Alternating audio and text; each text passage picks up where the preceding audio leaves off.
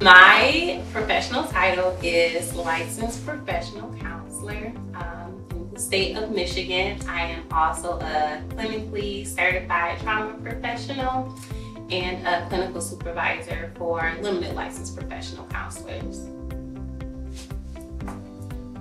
I think the best way to describe the work that I do would be to say that I assist people through their problems. I provide space for people to kind of talk aloud and think aloud through things. And the bulk of my job is honestly giving people permission to be themselves in a world where we are often meant to believe that something is wrong with us being different or being individuals. When everyone is different, everyone is individuals, it can feel burdensome, and that weighs heavy on people. And so the bulk of my work is releasing people from those false beliefs, from those negative schemas, and allowing them the space to work out what it truly means to be themselves. What inspired me to work in the mental health field is kind of two things. The first one being, initially when I was in undergrad, I studied biology. I wanted to become a doctor, so I was on a pre-med track. And I had never taken psychology classes in high school because in my high school we picked majors, and my major in high school was business and marketing.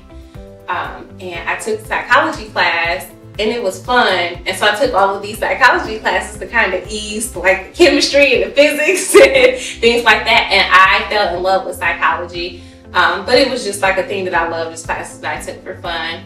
And then when I became pregnant with my daughter in 2011, I started dealing with a lot of personal issues, a lot of mood issues, and things of that nature. And my doctor recommended me to go to therapy, and it was such a beautiful experience. It was so healing. It was so freeing, and it really made a difference for me. So when it was time for me, after I had my daughter, when it was time for me to decide, like buckle down on what I really wanted to do, I figured that why not do something that I love? Why not do something that I felt really helped people, really allowed me to connect to people, and something that I truly believe in. So in mental health therapy, we call it your therapeutic orientation. And my therapeutic orientation is that, one, people don't get over things, they get through things. That techniques and tricks and little things that we have and that we can give are good for immediate solutions, but they don't get to the root of healing. So for me, I think the most important thing is to have a space for someone to be able to listen to you, a space where you are able to talk, and a space where you are able to actually go to the source of things and find out where they come from, address them head on, and heal them so that you can move forward. There is not a lot of studies done or a lot of techniques developed based off of the Black experience, and it is disheartening. You know, I have saw different like assessments and things like that, you know, even down to if it's a personality assessment, do you turn red when this happens or that happens? Like just little stuff like that I don't think that people understand. Or even the idea of, I've saw people from different cultures where therapy says, because this is American culture and white culture, that this is wrong, so they need to be diagnosed with this, when it's actually completely different. It's their cultural belief. And so I think that for mental health to evolve overall and to be of better service to our community, we need more players. I think there needs to be more people from different cultures and from different spaces who are part of the mental health field. I think that there needs to be more studies done and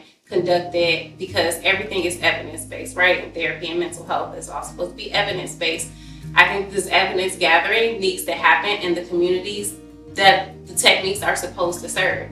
And not only that, but these studies need to be made by people who understand the culture in these places. So I definitely think that mental health overall needs to evolve from a space of just having more players and more people who actually have had some of these experiences and who understand these cultures better, being the ones to address the needs of these cultures. You know, you look at these studies, you look at the populations that they use, you look at who's came up with and who's conducted these studies. How can you even assess the data that you have if you have a completely different scope and framework than the people who you're getting the observations from? I think as a community, a shift that needs to happen in order for us to have overall better mental health and overall better health and wealth in general is laying down ideals that don't fit us and don't naturally fit our culture. These ideals that of strong, independent, as soon as you turn 18, you go out on your own and you do this and boom, boom, boom, and you can't cry and you have to be tough, and all of these things that some of it we've adopted because we've had to put them in place in order to survive, but really looking from a lens of no longer being in survival mode. Like, we to have that time and space to take and give to ourselves. Like, therapy is an hour a week typically for most people. You deserve an hour a week. And I think that there is part of our culture that makes us feel like we don't deserve things like that. Like, that's white people stuff, or, you know, that's rich people stuff, or that's this. And it's like, it's an hour a week, but it is your time that is dedicated to you. You are not watching your kids, you're not doing the dishes, you are not getting somebody's report ready, you are not doing any of those things. It is just, it's dedicated to you. And so I think that we really need to make that shift of just being okay with taking care of ourselves. It is not okay to take care of ourselves a lot of times in our culture. It is, you gotta hustle, you gotta grind, and you have to produce. What can you produce? What can you come up with? What can you get done? How much money can you make? How can you survive? And the only way to move out of survival mode is to make a decision. And so I would love to see us decide that we're important enough to live an abundant life, to live a happy life, to live a healthy life. I would like for us to be courageous enough to accept happiness. When you have been in survival mode, it becomes your comfort zone. And so it is radical and rebellious to step outside of your comfort zone and say, no, I'm going to be happy. I am going to thrive. I am going to live fully and live full out. It's scary. It's a scary place. And so I would love for us to have the courage to step out of what's comfortable and know that there's better for us on the other side. I think that an important piece of mental and emotional well-being is self-discovery and self-acceptance. I think in a world where we are super busy and there are tons of distractions, we are not given that opportunity so freely, and we have to make and create that opportunity. I think that it's of the utmost importance, I think, to die or pass away and have never been your actual self, have never been who you wanted to be, have never been free to express the way that you want to express is the saddest thing ever. Because you were created and you came here as you for a reason, and we lose the freedom to be that, right? As we grow up, and as parents, we're supposed to teach and guide our children. And the way that we typically do that is what's acceptable, what's not acceptable, what's okay, what's not okay, what fits and what works. And that's all based off of our scope that we got from somebody else, that somebody got from somebody else. And we have these certain sets of rules and standards that we need in order to live cohesively and to survive. But a lot of times that goes beyond survival, and it goes beyond cohesive living to it's not okay to be you, or you need to consider what other people would think or feel, even if your actions literally don't hurt anyone, right? So what you wear doesn't hurt anyone else. What's your favorite color doesn't hurt anyone else. So no, you don't need to consider anyone else when it comes to expressing yourself if it is not hurting other people. But it takes time to find out what that is, because we've spent so many years in adolescence getting that taken away from us, or being told to tone it down. And so I think that when it comes to being mentally and emotionally well, which also needs to be physically well and being well overall, it needs to be our #1 priority to find out who we are, okay ourselves to be who we are, and to show up as us every opportunity that we get. I would like to be remembered as being genuinely happy.